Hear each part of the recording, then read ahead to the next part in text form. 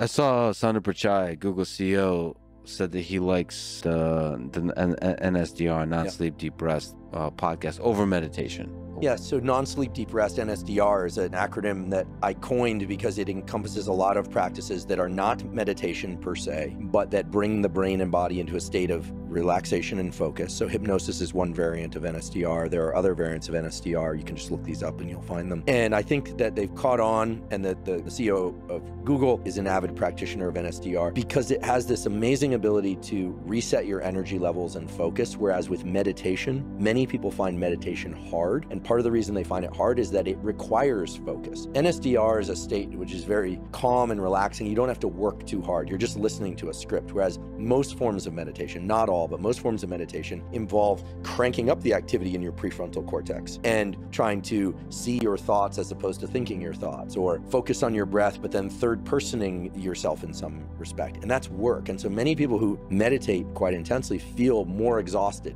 Now, that doesn't mean that meditation doesn't have any utility, but it's distinctly different than NSDR.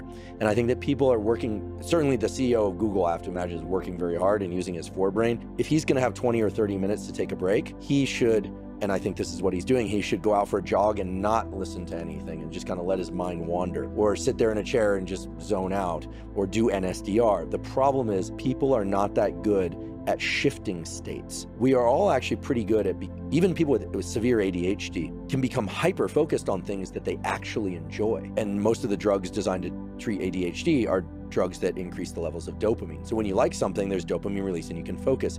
It's when you don't like something that's hard to focus. Shifting states is hard. I'm sure you've experienced this if you've ever been in deep research and then all of a sudden you go for a run, you probably spend the first third of that run thinking. And then in the middle third, you're kind of, that thinking is fractured a bit. And then in the final third is where you finally get to relax, because the brain doesn't shift states very quickly. We can go from sleep to wakefulness quickly. We can go from wakefulness to sleep quickly, but we don't shift between different states of consciousness like a step function. NSDR is terrific at allowing people to learn to shift their state. And I actually would venture to argue that part of the value of meditation and exercise is the actual state that you get into in deep meditation or exercise.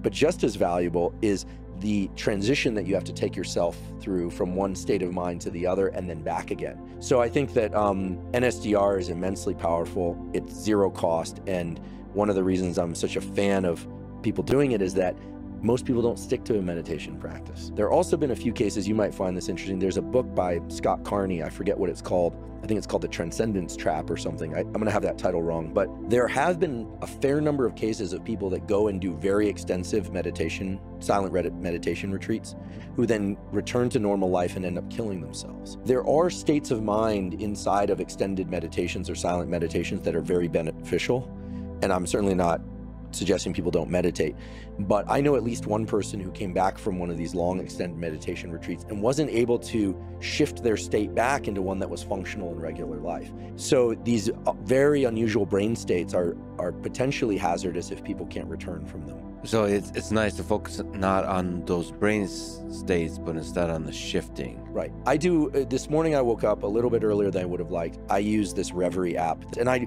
do a self-hypnosis to put me back into sleep. And if I can't sleep, to just put me into a state of deep relaxation. I would put hypnosis under the category of NSDR, Yoga Nidra under the category of NSDR. There are now some NSDR scripts online if you just go to YouTube that you can just listen to. And the more you do them, the more quickly you can shift your brain into a state of deep relaxation. You know, there's a lot of good research now on the neural networks, and it shifts your so-called default mode network. It shifts how much of your forebrain you're using.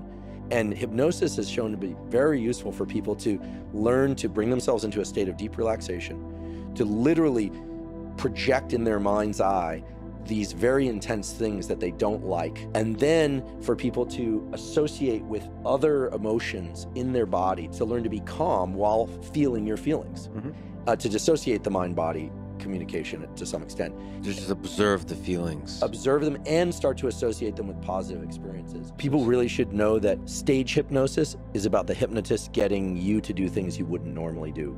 Self-hypnosis, which is what we're talking about here, is about you getting your brain into the state that you want. I really encourage people to explore NSDR, and if this feels a little too wacky and out there, then I would just put in NSDR into YouTube, and there's some good NSDR scripts.